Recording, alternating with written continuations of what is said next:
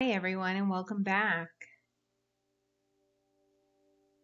So today I'm going to be doing a sort of intuitive piece for Valentine's Day. Well, at least in that spirit.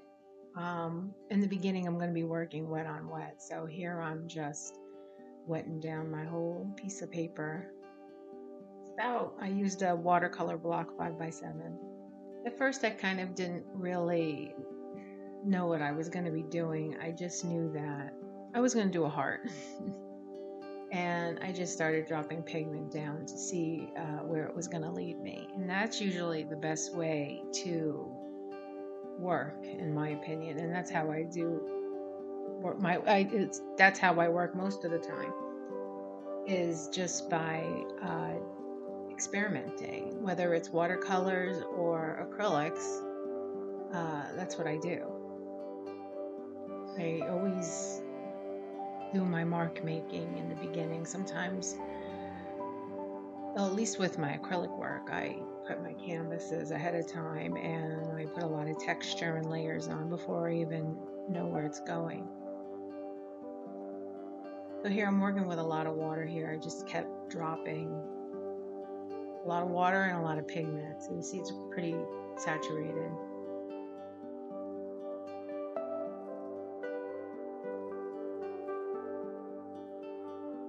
And I'm dropping in some white watercolor here and kind of just letting the colors sort of mingle in with the color that's already on there.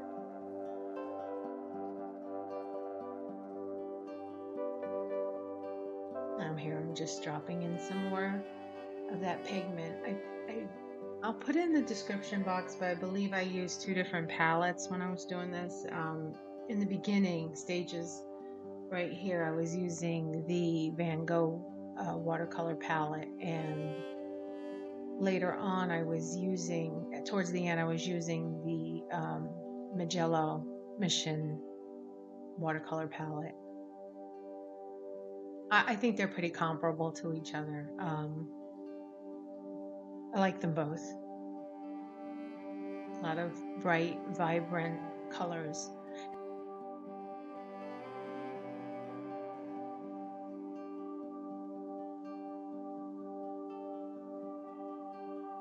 Right here, I was adding in water. That's dirty water from my jar. I had painted with acrylics the day before, and I didn't clean out my water jar, and it had been all the paint sediment had settled to the bottom. And when I went in and cleaned my watercolor brush, it brought some of that color in. So I just kind of went with it.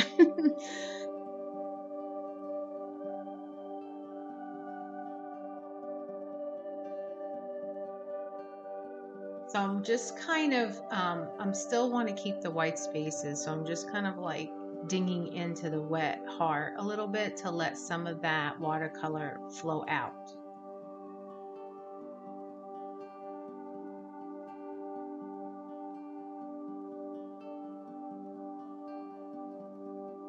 I'm being a little careful not to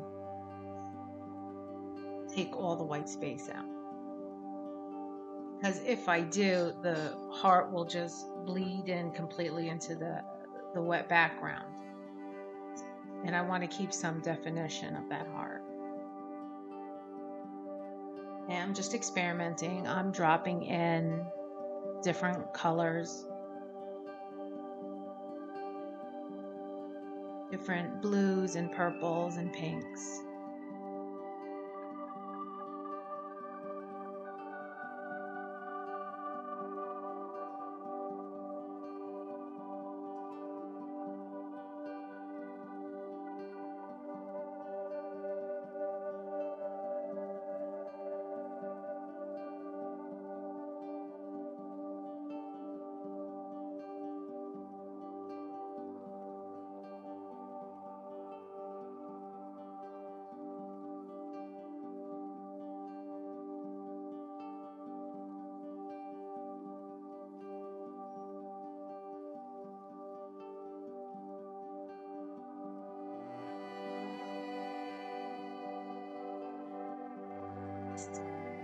Dropping in some more color, give it some more interest, a little bit more contrast.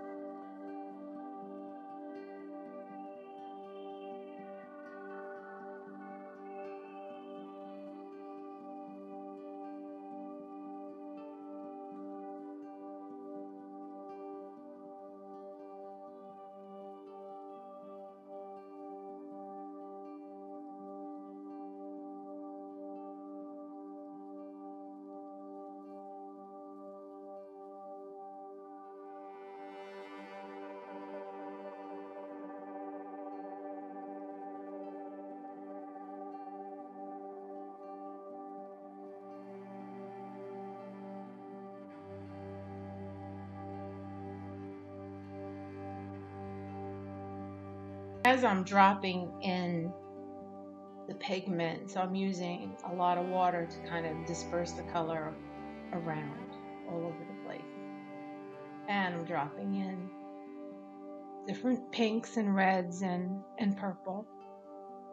And different purples. I have a couple of different colors here.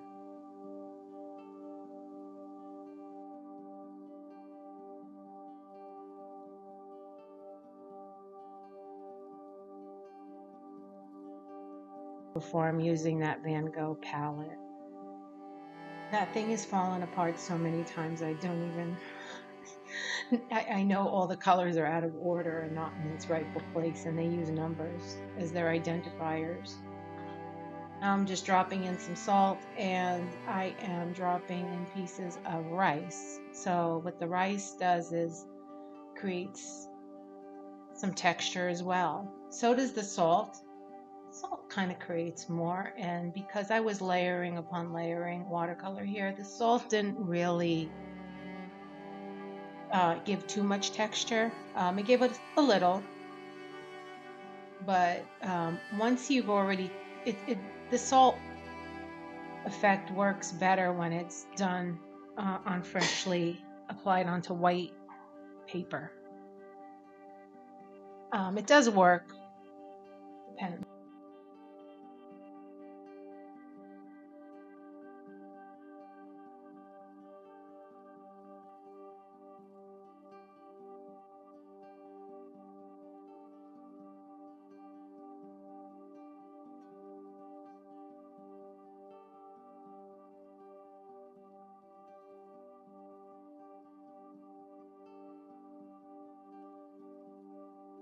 This is after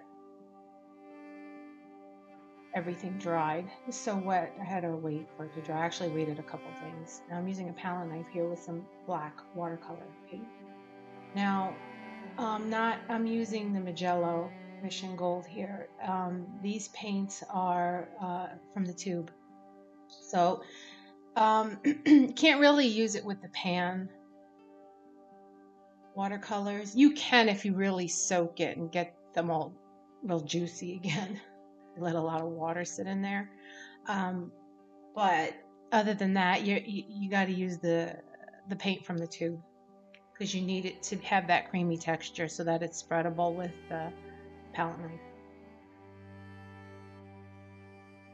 Now I'm just lining it in, making some marks, and I'm also using the palette knife to spread some water around and make marks into the paint, scratching and pulling and dragging the paint through.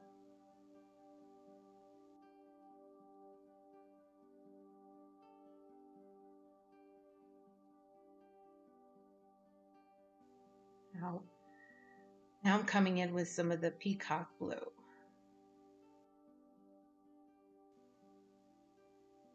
So I want to create some contrast in the piece because I want to create more contrast, and I want to layer more colors on top of each other, because layering different colors over other colors creates another color, and putting the blue over the red and the pinks, layering the colors like that, it gives it a very whimsical sort of feel. Now I'm just spreading out the water, kind of evenly coating. I don't necessarily want the blue to cover everywhere, but I don't want um, big puddles sitting on the watercolor paper because it'll create watermarks. Now, watermarks are cool if you want them there. I didn't necessarily want watermarks there, so as I was putting the pigment down, I was also dispersing the color dispersing the pigment with more water.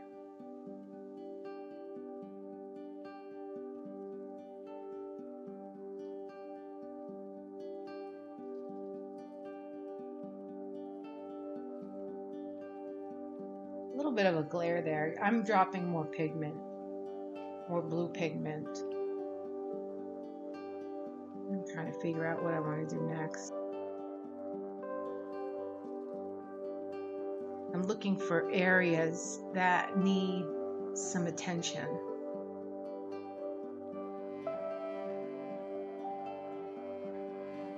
See, these areas down here were not as dark, so I wanted to pull some pigment and color down in there.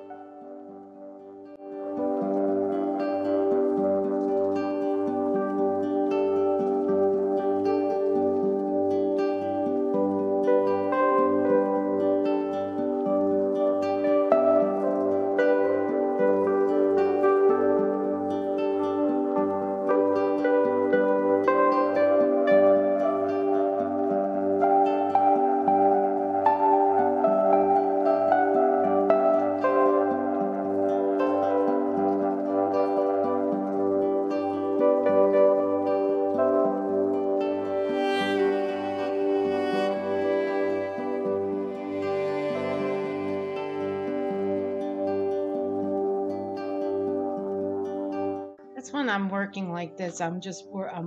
Each each step I take kind of leads me into the next step. I make my decision based on the prior.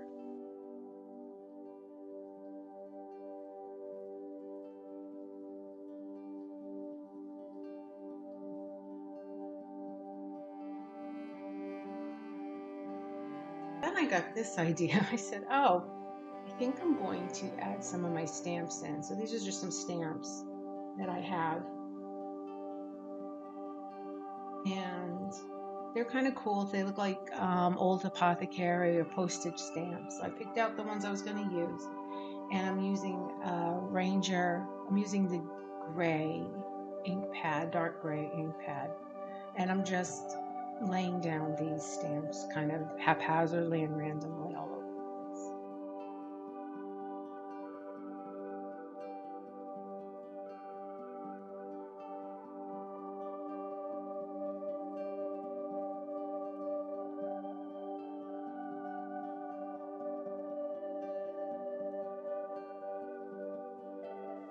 Now I just stuck it on the back. They're made out of plastic, so they kind of stick to the back of the lid of the stamp pad. And then I'll just use that as a stamping device.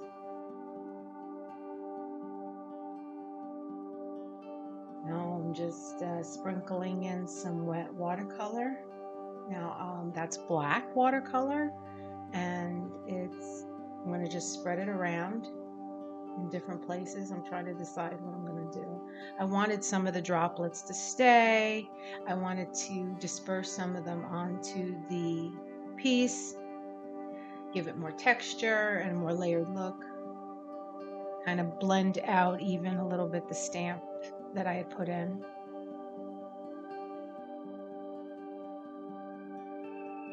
But I also wanted to leave some of the splatter marks there. And then I go in, so I'm just trying to give it a little bit, to add different values into here so that when I come in later with my pens, the piece will be dark enough that the colored pens that I use, I'll use gold and white, and they'll show up as I'm writing. By the way, I used a heat gun.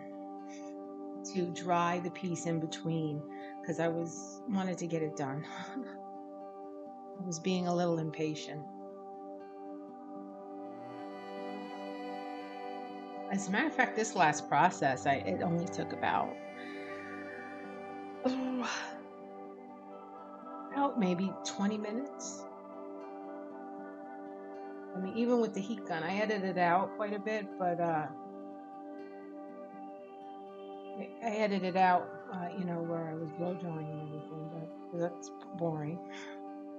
Now I dried that. I'm coming in with my pens and I'm just kind of writing different little sayings, different words, inspirational sort of words.